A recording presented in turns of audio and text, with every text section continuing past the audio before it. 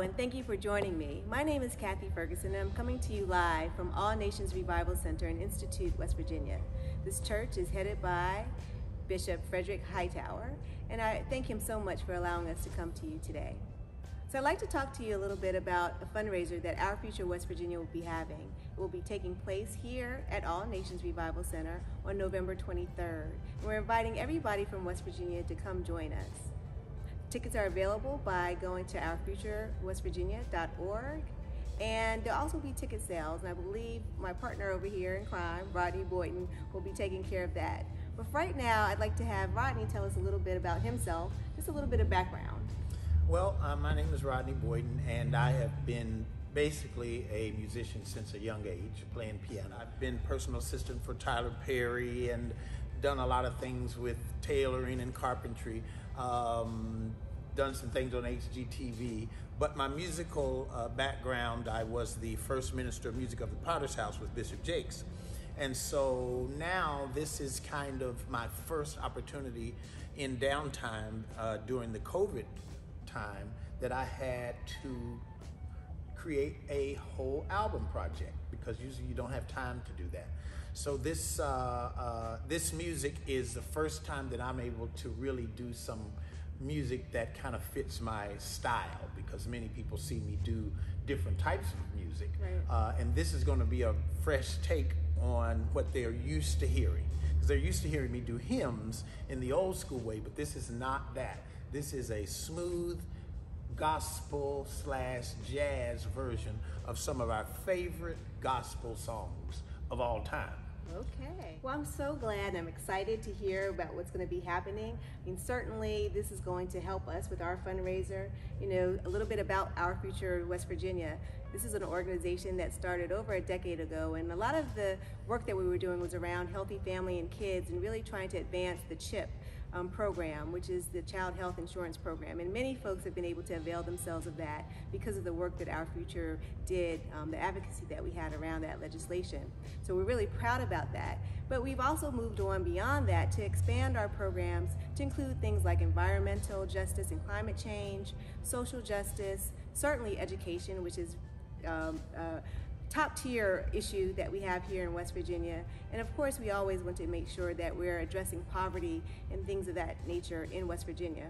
So by supporting this event, this will help Our Future do the good work that it's been known to do, and just kind of continue that going forward.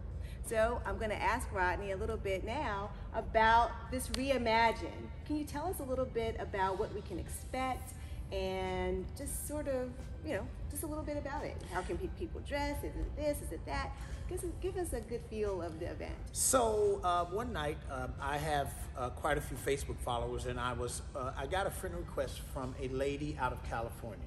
And usually I check my Facebook page to see who people are, and I went on her page to listen to her sing and play, and she was doing a country version of the single on this project, which is I Won't Complain. Okay.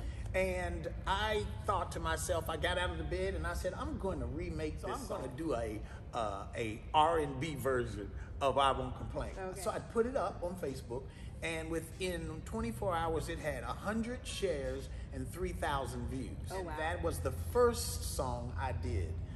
So I have redone I Won't Complain in a smooth jazz way.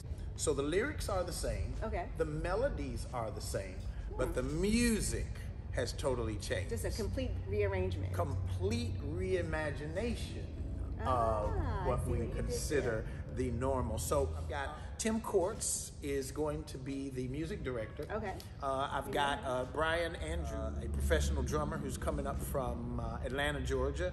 I've got it'll be 6 live band members that will be inclusive of some musicians we all know in the city, as well as 6 live background singers. So this is like a full show. This is a production. This is not just you and a mic and a track. No. This is live music, musicianship. This is live music. This is drums, keyboard, auxiliary strings, horns, bass. This is going to be smooth. Well, let me stop you here really quickly, because you said you have 10 tracks on your album. And again, this is his first album, and so we're so excited to partner with you on this again. How many songs will you be doing? Are there going to be CDs for sale? How will that work? So there'll be CDs available of the songs that you hear that night. There are going to be 6 songs. I'm doing 6 of my favorites on there. Okay. It'll be available for those people who are here, and in about 30 days, it will be available on all of your streaming sites like iTunes and all of that. Alrighty.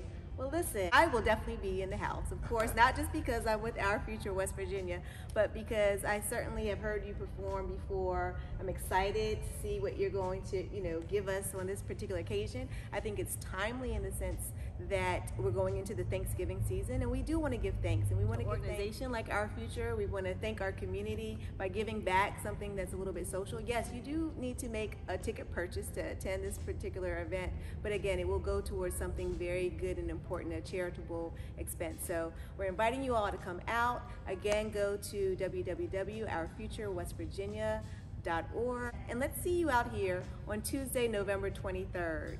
Can't wait to see you. Bye.